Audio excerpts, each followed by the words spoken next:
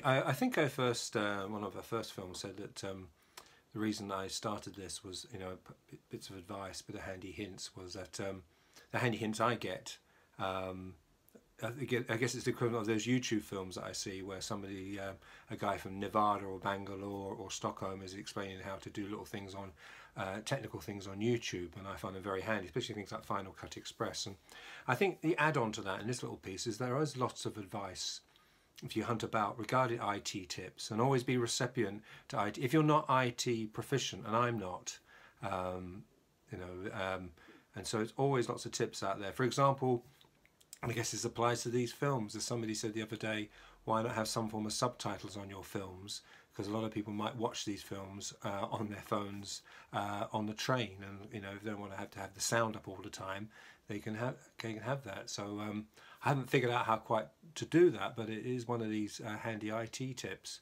that I'll take on board. Or indeed setting films. When I've got the YouTube films, and say I've got a council meeting, and it might have the whole 3-hour meeting or 2-hour meeting, but also there's a little gauge on YouTube to start the film at, and I had 6,000 films, and I hadn't actually seen that little button, but I'd asked for 6,000 other offences to be taken into consideration. So there's IT tips all the time.